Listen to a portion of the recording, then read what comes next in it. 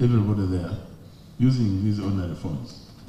He's on Twitter, and he's able to communicate to them, and they communicate to him via that medium. And it is effective. You can imagine a population that has constant communication with its leader. You have probably seen the Prime Minister Mama Mbabazi take off a minute to glance at his phone in Parliament or at various social functions.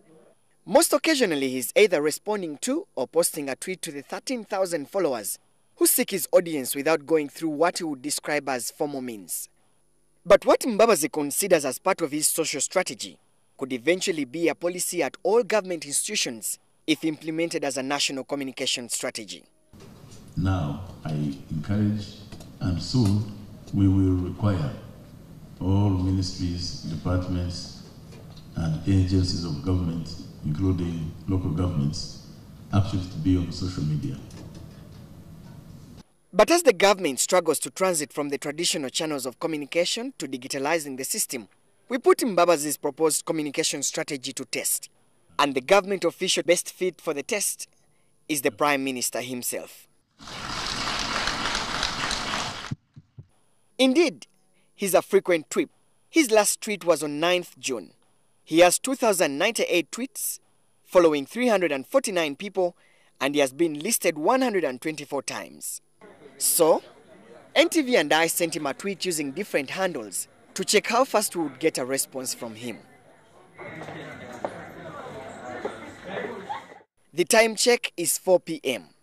So I frequently kept monitoring both pages to check if he had replied. An hour later, I hadn't received a response. Prime Minister Mama Mbabazi is one of the most active politicians on the social media, especially on Twitter. But it's about 8 o'clock now, and he has not replied to our tweets, which brings in the question of timely delivery of information to the public and how feasible is this strategy in bridging the information gap between government and the public. Yet, if social media is to be made mandatory for every government institution, critics argue that government will have to put up its game before this is put into policy. The need to empower local leaders, especially in rural areas, in using the technology, access to the internet and electricity is just a tip of the iceberg that government needs to address. Besides social media, government is to make information discussed behind closed doors public, especially resolutions or issues raised in cabinet.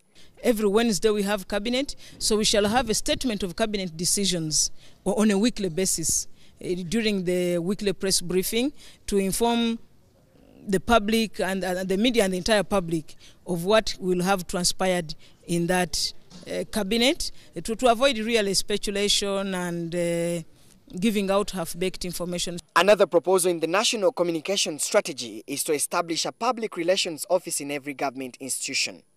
Currently, the Public Service Standing Order only allows the Permanent Secretary and the Minister to make statements on behalf of the institution. Solomon Serwanja, NTV.